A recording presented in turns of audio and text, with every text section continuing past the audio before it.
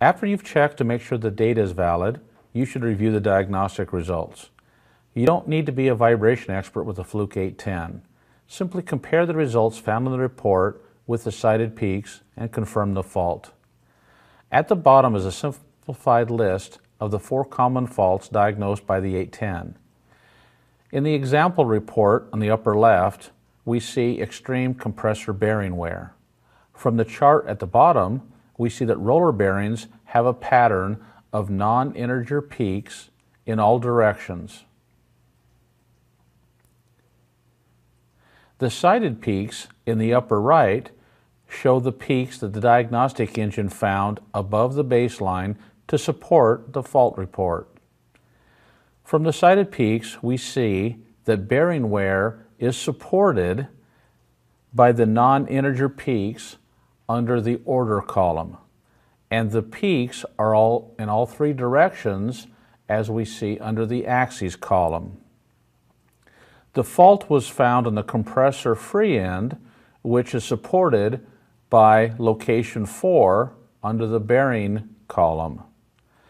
And the fault was extreme severity score of 77, which is supported by the high amplitude of the peaks under the vibration amplitude column.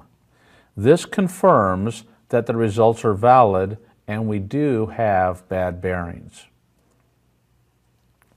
By watching the severity trend of the fault progressing over time, you'll feel more confident to make repair recommendations.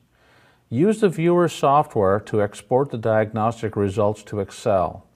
Then you can make your own custom trend graphs in Excel. In this example, we see the motor bearing wear trending very flat for months, and then it ramps up sharply, indicating pending failure and need to be replaced. You should go out to the machine, look, listen, and feel. If you don't see the fault progress over time and don't have other confirming indications of the fault, then suspect other causes: bad data, change in operational conditions, or structural resonances. Look at the vibration coming from other machines, piping or foundation problems. We need to act on the recommendation and not the faults. Don't focus on the moderate motor bearing wear or pump bearing wear. Focus on the recommendation. The recommendation says to monitor for increased vibration. We look at these 2 reports of 2 machines taken 3 months apart. Why did the pump bearing wear go away? Low-level faults will vary slightly depending on machine operating conditions, other machines in the area, and structural resonances. When the faults grow to serious or extreme, the variation in the fault severity will go away. So we need to look at the recommendations because we'll see the recommendations are the same.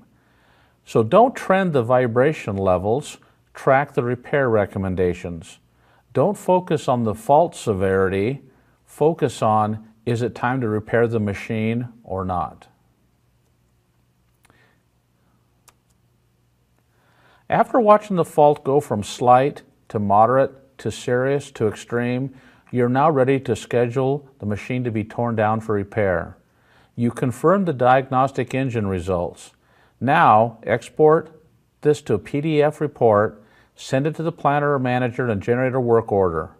After the repair is complete, use the 810 to check the machine is healthy and repairs are performed correctly.